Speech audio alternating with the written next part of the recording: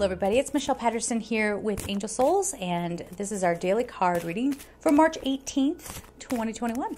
So let's see what we have going on for today. Oh, there it is.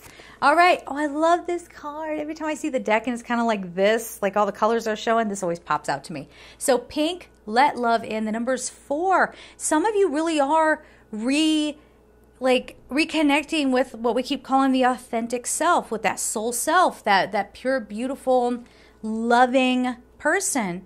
And if you have had your empathy kind of shut down in the past because of bad messaging or because you felt like you had to protect yourself, it shows that you're making a lot of progress and you have your guardian angels around letting you know it is safe to love. It's safe to open your heart and to see yourself in a beautiful light.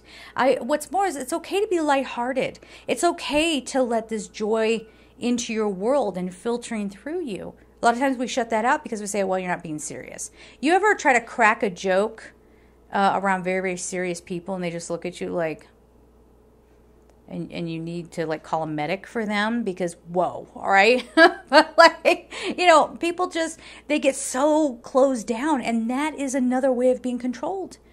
And now what? They are robots. Don't do that to yourself. All right, let the love in, honey. Life loves you. God loves you. The angels love you. Let it in. And let's see what the universe is bringing up for you. All right, so we're going to leave it there. I'm sending you all so much love, and take care.